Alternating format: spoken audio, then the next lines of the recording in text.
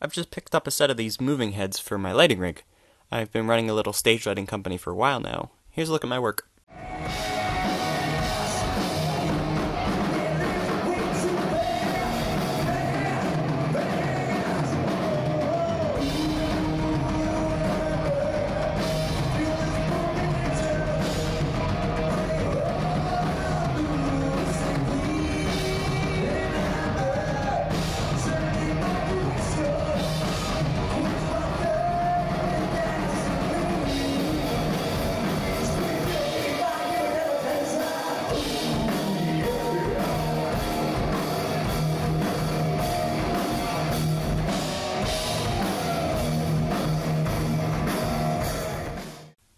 For the price, these fixtures are pretty decent as they come. They're pretty bright, quick enough to be useful, and very compact.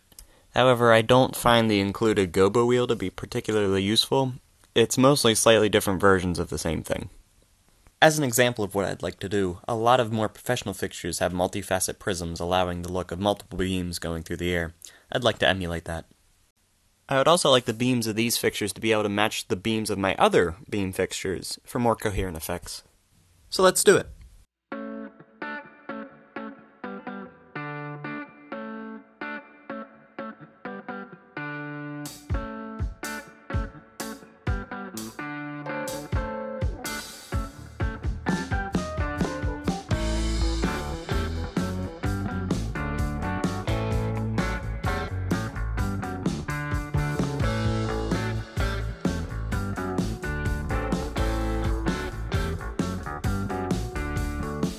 Looking at the fixture without all the covers, we can see how much bang for buck these fixtures offer. The overall build is quite impressive.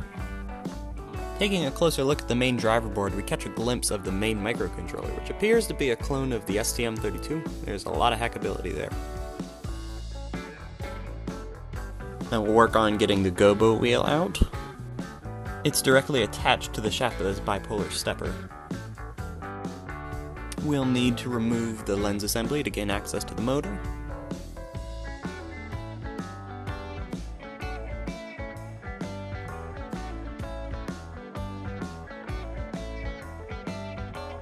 The wheel's just tightened to the shaft with these two grub screws, so we'll need to loosen those. You'll also notice that there's not enough room to slide the wheel off the shaft, so we'll have to remove the motor as well.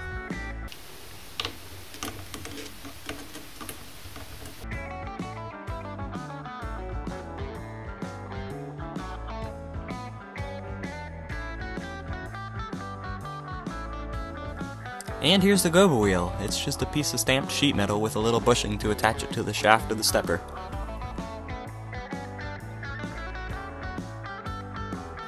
Now we'll pull out the calipers and start taking measurements.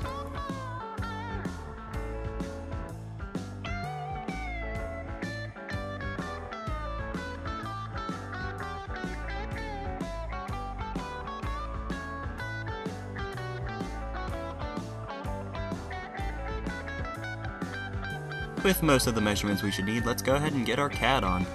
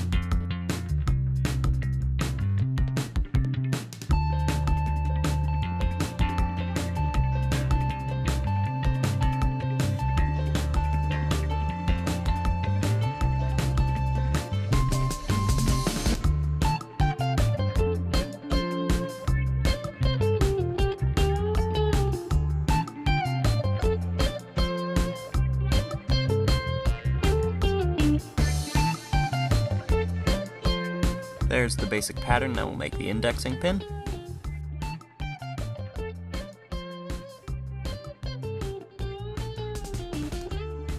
Now that we've got our model, we'll go ahead and slice it up for the printer.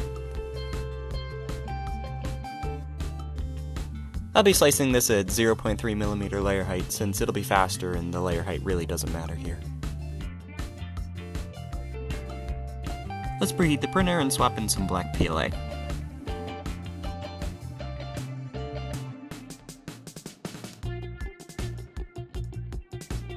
And we'll go ahead and start the print.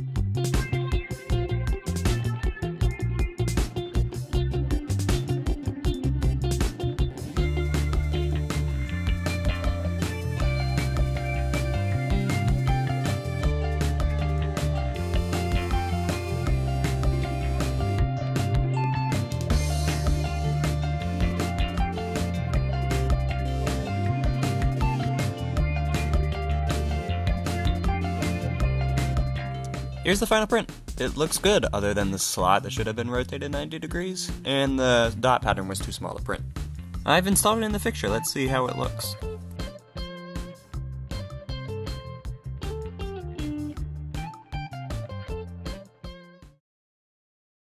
Yeah, it's not doing great. Oh man, here, I bet if we leave it like this, that'll get real soft.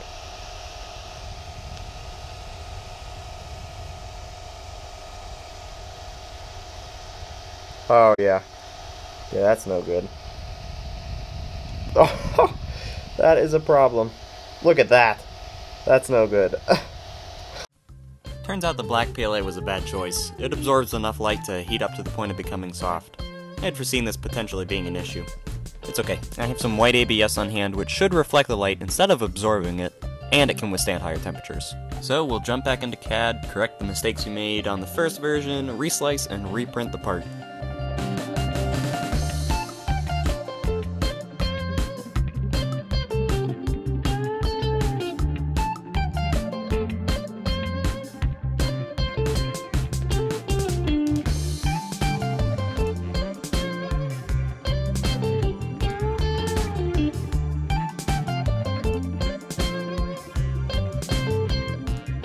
And here it is. Everything looks good, the slot is oriented properly, and the dot pattern printed successfully this time.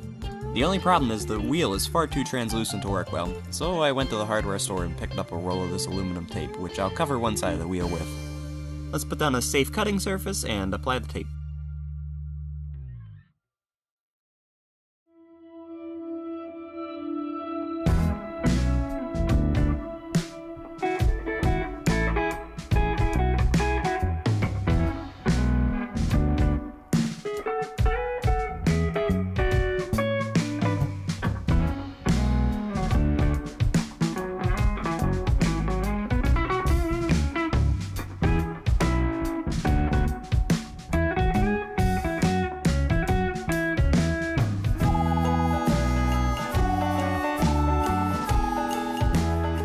While time-consuming, this process did yield the results I was after, reflecting all the light but what goes through the gobos into the metal parts of the fixture to be absorbed.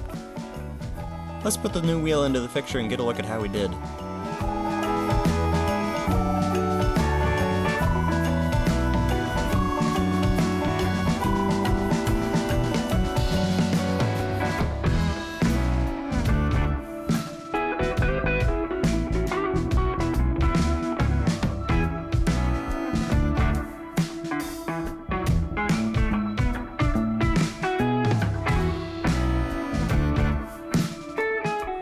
When the fixture homes, the wheel ends up slightly out of alignment with the optics because it indexes between the steps of the stepper. To correct this, we simply need to loosen the wheel, align it properly, and then tighten it back down.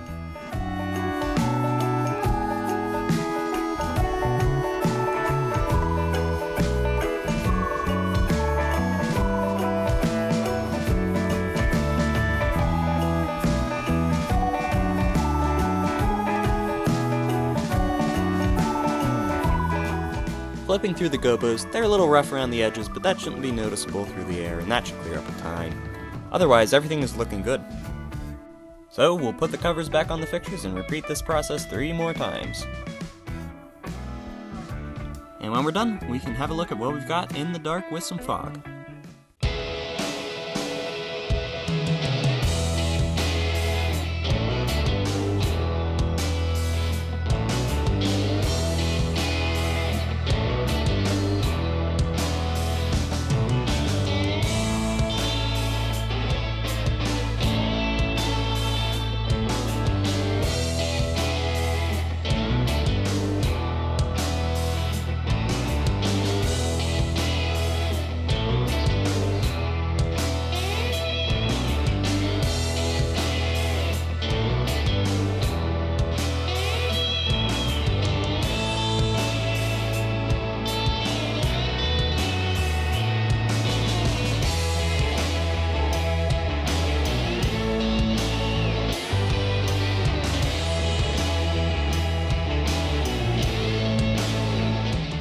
There's currently a pandemic happening, so I haven't had the chance to take them out to a show with the full rig yet, but I did get a chance to set them and the other movers up in my garage, get an idea of what it'll all look like. This mod really makes the fixtures much more useful for me, replacing many of the cheesy Gobos with ones I can actually use. This isn't the only mod I have planned for these fixtures. I would really like to add CMY color mixing to them, but that's going to take a lot of figuring out to do. The hardest part to create will be the color flags. I need to create graduated flags that either reflect red, green, and blue light respectively while letting all colors pass, or completely absorb it without heating up too much, while also letting the other colors pass. I'm thinking adhesive-backed dichroic film cut in a vinyl cutter and then stuck to laser-cut acrylic wheels, but I can't find dichroic film with the right properties. Adhesive-backed gels would work as well, but I fear they might heat up too much. If anyone knows where I can get this dichroic film or has any other ideas, please let me know in the comments. I'll put up some videos of the full rig as soon as I get it out to a show. Keep an eye out for some more technical videos. I got a few in the works. Till then, so long.